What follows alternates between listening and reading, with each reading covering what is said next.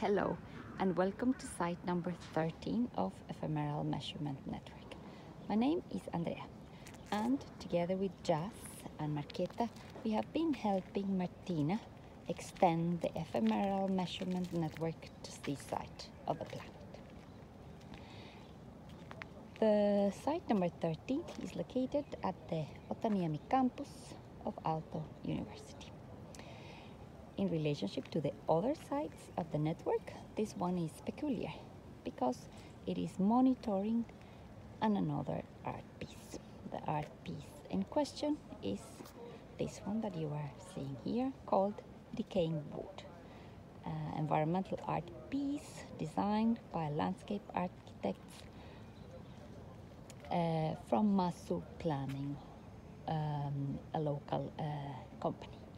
The piece hosts the trunks of two old linen trees that used to stand on the campus, but were in poor condition. There had been several measurements taken to preserve them, but the latest studies show that they were quite rotten, suffering, and a safety risk for people and the environment. The trees were thus cut and placed in this site together with new linden saplings and a garden of local vegetation.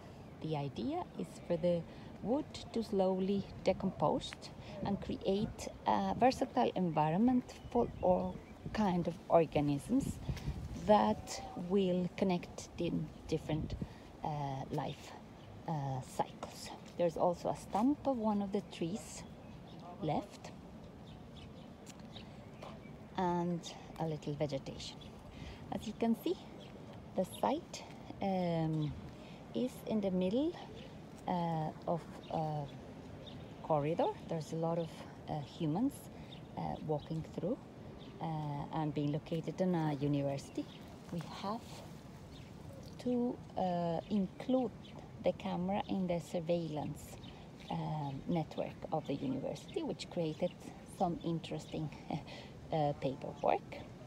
We also had to think about the location of the camera, our data collection practices and privacy concerns from a different angle than the ones in the other sites of the network. I think this brings very interesting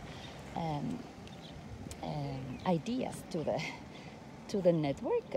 For example, what does it mean to capture decaying? What it means to walk and look at the things. As you can see, this is a rather small site.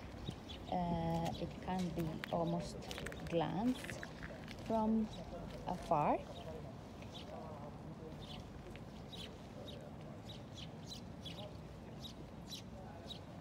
And of course, as we have been thinking about the privacy concerns of humans that cross by, I've been wondering what about the privacy concerns of the other non-humans located in here. Maybe we can try to get a little bit closer to the actual location of the camera. I'm not sure this is the best angle to do it. Probably one has to go very. There you have it. There it is.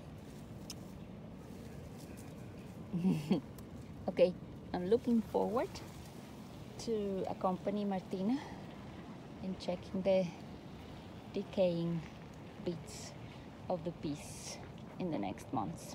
Thanks for joining me today. Bye-bye.